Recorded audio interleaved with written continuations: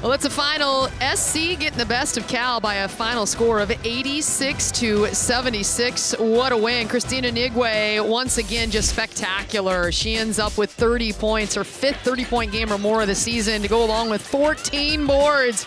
It's 25 straight double-doubles, but it's not enough. Not enough, but it was really fun to watch. We got to see a little bit of her going up against the double team, but she did some great just face-up moves, just staying aggressive, and does a really nice job. It winds up with 30 points.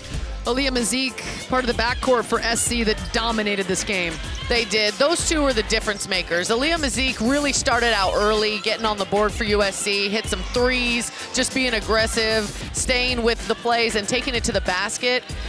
And she really was a difference maker in the first half for the USC Trojans. Mazik finishes with 28 points. She was 3 of 8 from deep. Minyon Moore getting in the lane time and time again.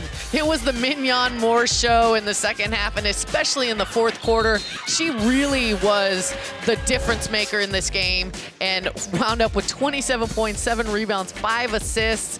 And you know, Kristine Anigwe scored 30 points, but it was just no match for that dynamic duo of Minyon Moore and Aaliyah Mazik for USC. Minyon Moore, the 5'8" junior from Hercules, California, putting together perhaps her best game of the season. And she loves it because they get a win over the California Golden Bears, and she's from right up in that Bay Area. The Trojans win it. Thanks for joining us here on the Pac-12 Network.